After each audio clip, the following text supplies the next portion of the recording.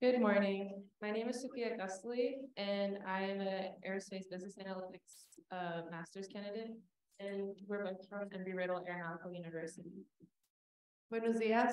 My name is Adriana Ordonez. I am an MBA candidate as well from Embry-Riddle Aeronautical University in Daytona. Adriana and I are pleased to present our ongoing research effort regarding the emerging space economies of Latin America.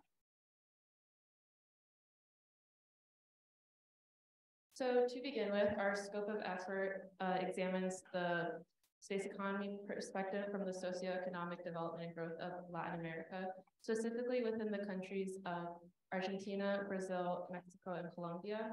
We decided to focus on these four countries as they have the most progress in Latin America instead of focusing on the region as a whole. We investigated the current Latin American industry, policies, and law to better understand current and future opportunities. So into our PESTEL analysis, to begin with our political and legal component, all of these four studied countries have space agencies. For Argentina, we have the Argentina National Space Activities Commission, Brazilian Space Agency, Colombian Space Commission, and the Mexican Space Agency.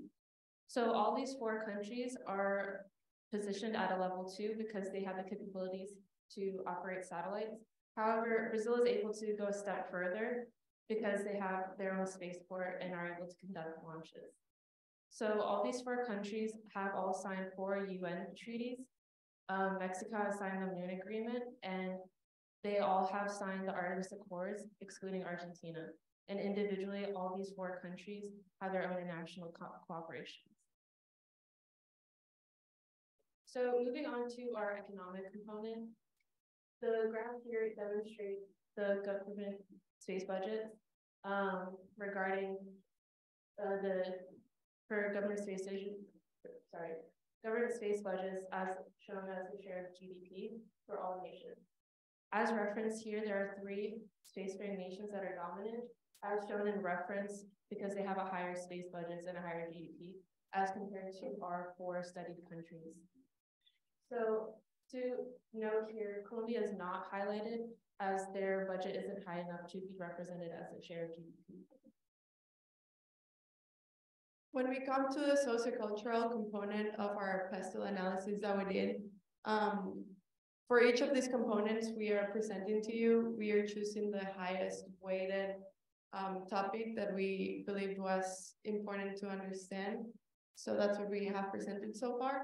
In the sociocultural component, we looked at communication satellites that these countries own, operate, or use to provide societal benefit to their citizens directly. So the way we ranked our countries was depending on the number of satellites that they have.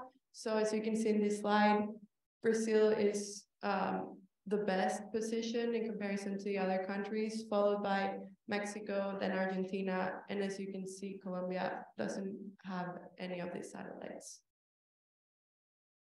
Moving on to the technology side, we are again focusing on satellites, and this is how we determine the presence in space for each of these countries.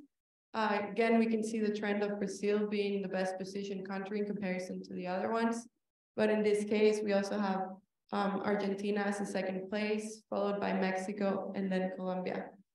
It is important to note that some of these satellites have dual purposes. That's why the numbers don't add up completely. But this is how we determine that technology piece. In the technology component of our PESTEL, we also focus on university support. So we can see a trend that all of these countries are starting to use universities for research and supporting their space industry.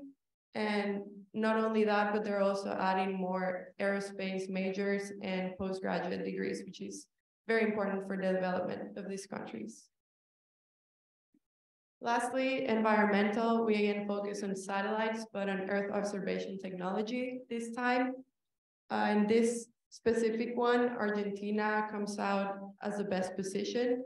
Then Mexico and Brazil both have 2 satellites for these purposes, and this is where Colombia's 1 satellite comes into play. Some of the applications used from Earth observation is for agriculture, for forests, for ocean, And all of this directly impacts each of these countries. So what we did with all of our literature review analysis on the PESTO that we've explained so far, we wanted to see how these countries are positioned within one another. We didn't really include other spacefaring nations because we thought that data would completely skew our results, because Latin America is new and they're starting to get into the space industry, each of these countries individually. So the way we looked into this, we added some topics for each of the categories, and then we weighted them based on the importance that each of these has to determine how well these countries are doing. And as you can see here, Brazil comes out as the best positioned country in comparison to the other three, followed closely by Argentina. And the reason why Brazil has a higher number here is because they have a spaceport, which gives them a very good advantage compared to the other three countries. Mexico comes as a third place, and then we have Colombia, who is starting to get into the space industry and growing that part of their economy. So our next steps for what we have planned for our ongoing research efforts is to finish collecting our data and to compile our results and analyze them into a published paper for later.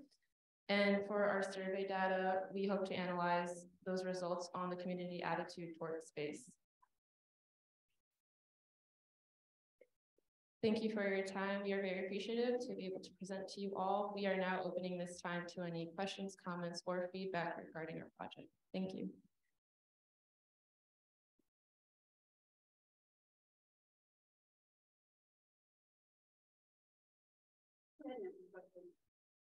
Is it possible to put up your chart again? Yes, just one moment.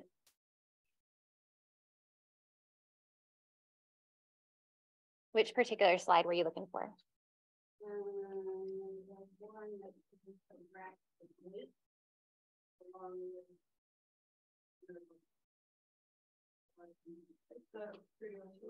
Gotcha. So what you have there, the community attitude over 4% weight, and you have everybody at 0 with the one column sentence, right? So did you find anything at all with respect to secondary data in your literature reviews of how these particular countries and their people use space? So we couldn't find enough data on that to present it here, but what we are, as Sophia mentioned, if you heard, we're working on a survey where we are specifically asking people from these countries their general public knowledge on these agencies, because they're very new. So we're trying to gather data specifically from the countries, and that's what's gonna go into our chart as community attitude over space. So I agree with the relative numbers. I think your precision is wrong, but that's another story. But something you want to think about is that Brazil has, in addition to the Terra launch site, is the INPE in São José dos Campos, where they have a very world-class facility for doing things. And Argentina takes their satellites up to Brazil to do that. So there's that connoisseur, if you would, collaboration that is quite interesting, which I don't think is reflected here. It would only make it a little bit different. Obviously, you look at why does CONAI exist, and that had to do with the situation at the end of the 80s when they lost the colonels and they stopped development of the Condor missile, et cetera, et cetera. Sort of lots of folds to your story. Very interesting. Yeah.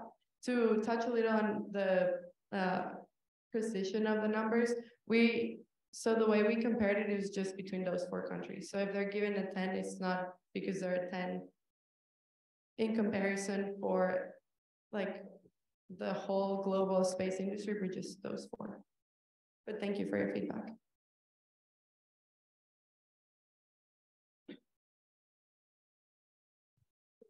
So this is an online question which says, will you look into reasons for some of these differences in scale of national space programs in your future work?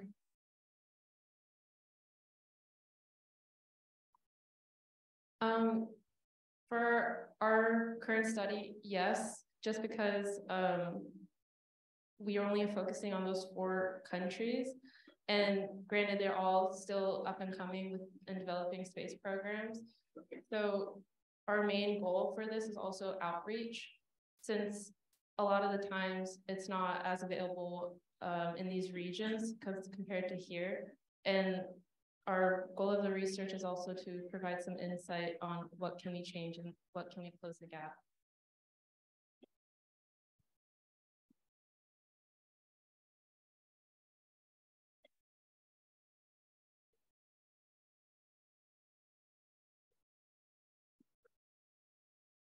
Thank you very much. Thank you, guys.